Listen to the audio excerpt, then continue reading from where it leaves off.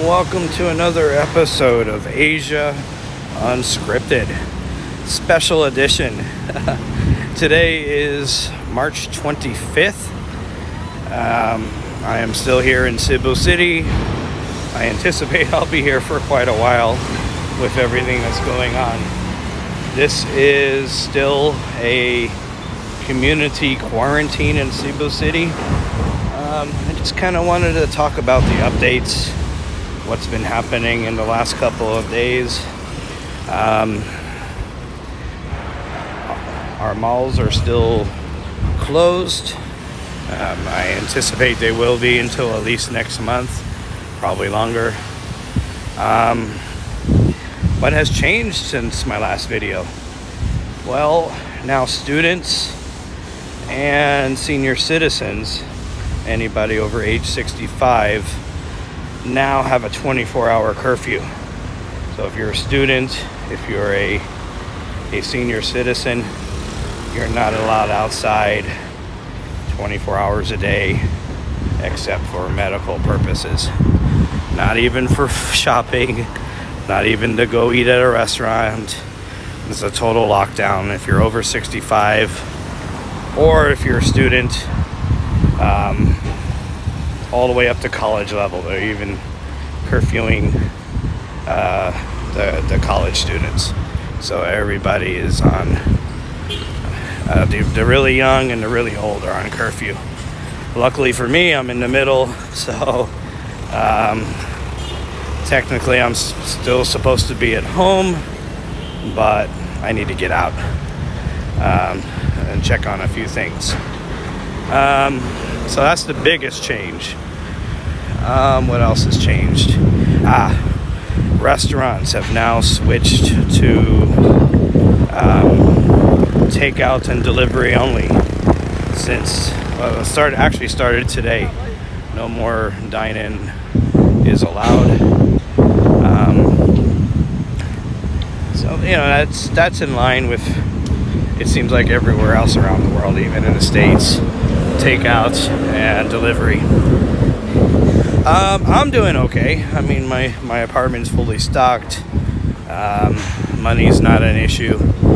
However, there are some other people in the Philippines that are not as lucky. There's a vlogger named Tim K. You guys can look him up on YouTube. Just type in Tim K Philippines. He's living on a more remote island with his wife. He's got money, but the problem is the ATMs are out of money on the little island he's on. So he's worried, he's scared about how he's gonna be able to feed him and his family. So that is some issues that you might have to deal with if you're living in a more remote spot in the Philippines or anywhere else in Asia. So luckily I'm here in the city. Well, I say luckily now, but that may not be so lucky later on. Tim K might actually be in a better spot. Other changes. You see the taxi over there?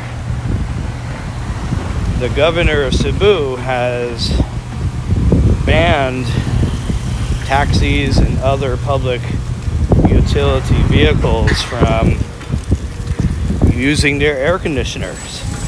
So if you're in a public vehicle, you're gonna be sweating a lot. They say that the air conditioning is contributing to the spread of this virus. I don't know how true that is. So if you're in Cebu and you're gonna get in a taxi, it's probably not gonna be such a pleasant ride, even if you have the window rolled down. The same with the buses and any other public transportation option that you might use. I'm not sure about GrabCar. I don't know if that falls under public utility, but the next time I take one, I'll let you guys know. So yeah, I'm pretty lucky here. There's some surrounding islands like Negros Oriental, Bohol. Those islands are pretty much on a lockdown, last I read. So a couple of these places are still open. Not all of them. Leilam's open, but this place is not. The bubble tea place is not. The massage place is definitely not. They were closed down long ago. Can't even get a haircut right now. The haircut places are shut down. Here in IT Park, most things are closed by 6 or 7. There are a couple of pharmacies that are staying open 24 hours a day.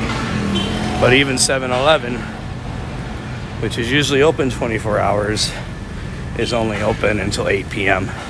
So basically they're following the curfew rules of 8 p.m. to 5 a.m. Krispy Kreme donuts, are they open? Nope, it appears not. Oh, maybe they are. Yeah, I think they are. Yeah, they are. But because there's no dining in, all the chairs are put on the tables. So Krispy Kreme is still open. Thank the Lord. You can still get your donuts, but you can't enjoy them at the restaurant. You gotta take them home or somewhere else. So at least there's still the option for donuts. But just like everything else, they're not going to be open 24 hours like they usually are. All of these cities and provinces and the central government, they will review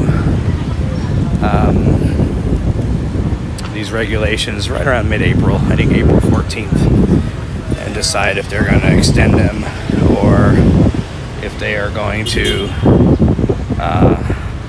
ease off on them a bit. I don't expect a full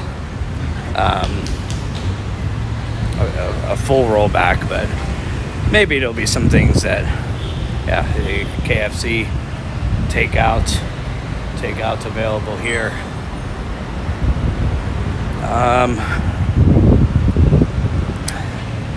Starbucks has shut down all of their locations in the Philippines. So before, they kept the ones in the Visayas and Mindanao on, but now they shut them all off.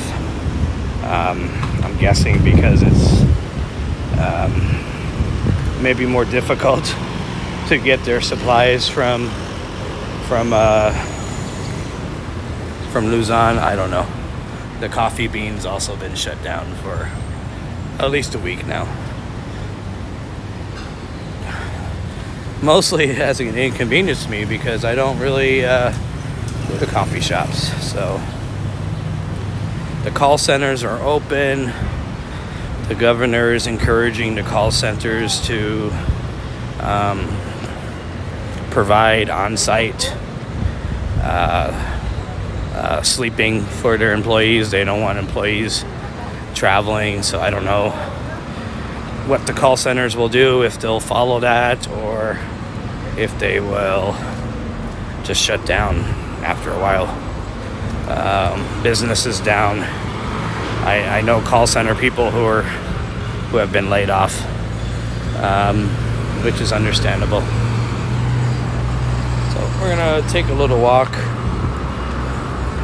down the street.